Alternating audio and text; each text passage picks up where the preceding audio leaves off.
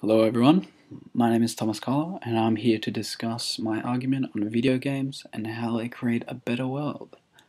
So, video games have had many influences on society and individuals to the point that people argue they create a better world. In saying this, there are many aspects in which video games can create a better world.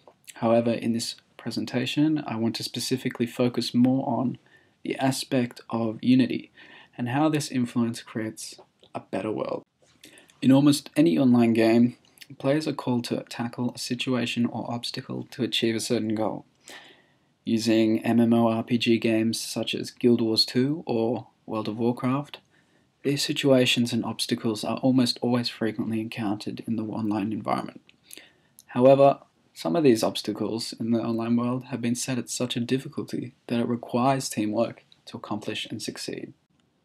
Now, the thing that is so significant in this whole teamwork and unity aspect within the game is the cause and effect outcomes from the experience.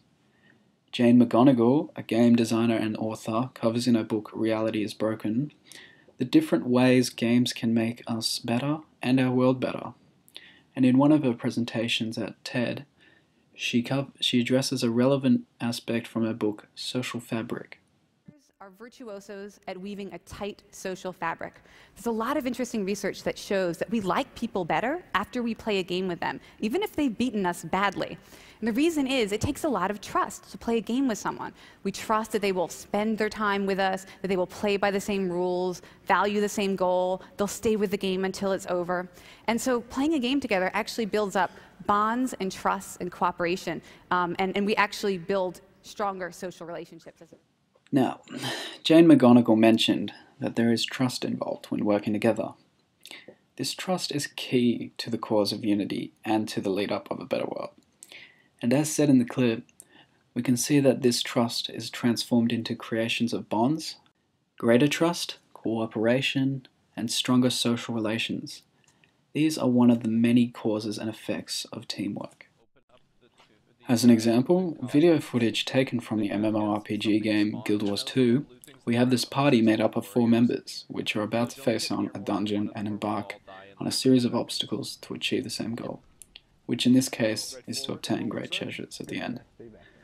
Because the difficulty in this dungeon is high, it's essential that your party works as a team, and the game encourages the player to do so.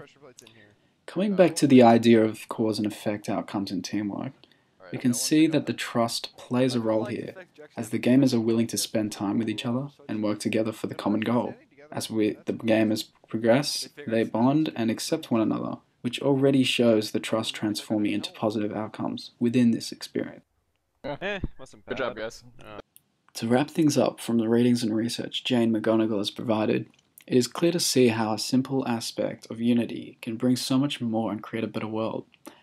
And this experience gained from MMORPGs is beneficial for the gamers, not only building stronger bonds and social relations in the game, but also in the real world where skills such as social thinking and cooperation are gained and increased for individuals.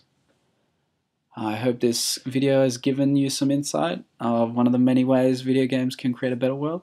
I'm Colla, and thank you for listening.